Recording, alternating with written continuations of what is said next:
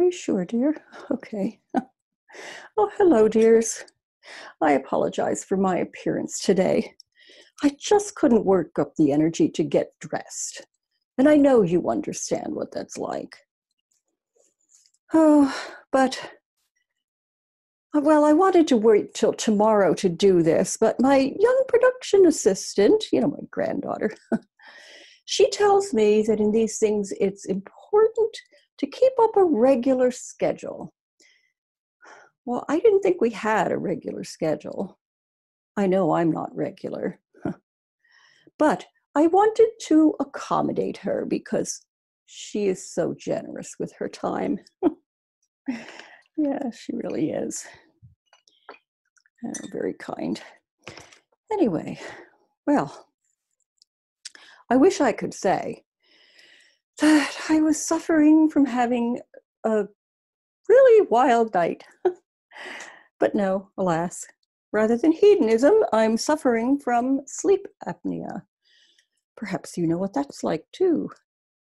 A few years ago, my doctor insisted that I have one of those sleep studies where you go to a strange facility, to a strange room, and get in a strange bed with wires stuck all over your scalp with a video camera pointed at you. And sleep. What?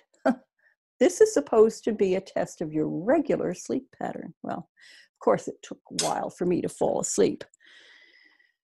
But they tell me that once I did, for a moment they thought that we were having an earthquake because the windows were rattling and the ceiling fixture swaying.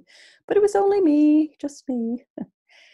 And then later, they showed me that printed out graph, that like snore graph thing that showed that I really did stop breathing so often and for so long that they almost rushed in with an oxygen tank to revive me.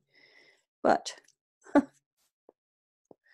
then I woke up still alive, as you see. Oh, perhaps some of this shouldn't help. Well,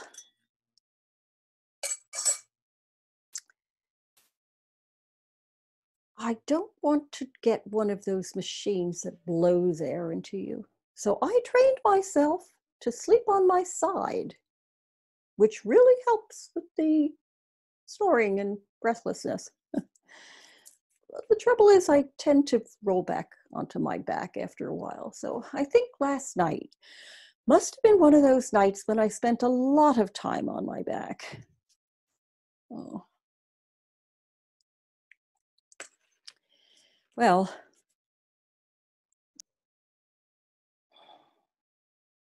why don't we just skip to the part where we read comments from viewers? Do we have anything to read today, dear? Just one? Oh, okay. Just one we can read. Let's see. This says, that thing you have in the cigarette holder had better be for medicinal purposes. Huh. Is it? My teenage grandson gave me this squashed cigarette. I figure he had it in his back pocket or something and sat on it. But he did say, "Here, Nana, this'll fix what ails you." So perhaps it does have medicinal properties. I wouldn't know because I don't smoke, but perhaps I should try it. Now this is for medicinal purposes.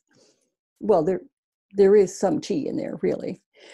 But, well, at my age, everything is medicinal. Air is medicinal.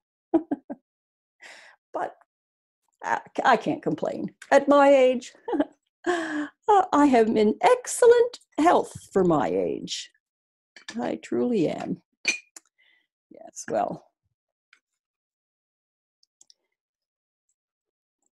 I did tell my young production assistant that this time she could get some credit for what she's done. I told her, put your name on a card and we'll put it out there like they do at the end of the movies. So go ahead, dear. I'll just help myself over here. Oh, well.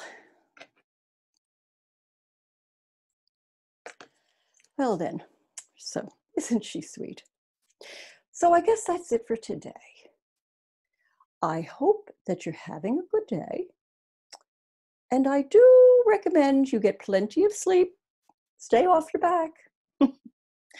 So be safe, be happy. Cheers.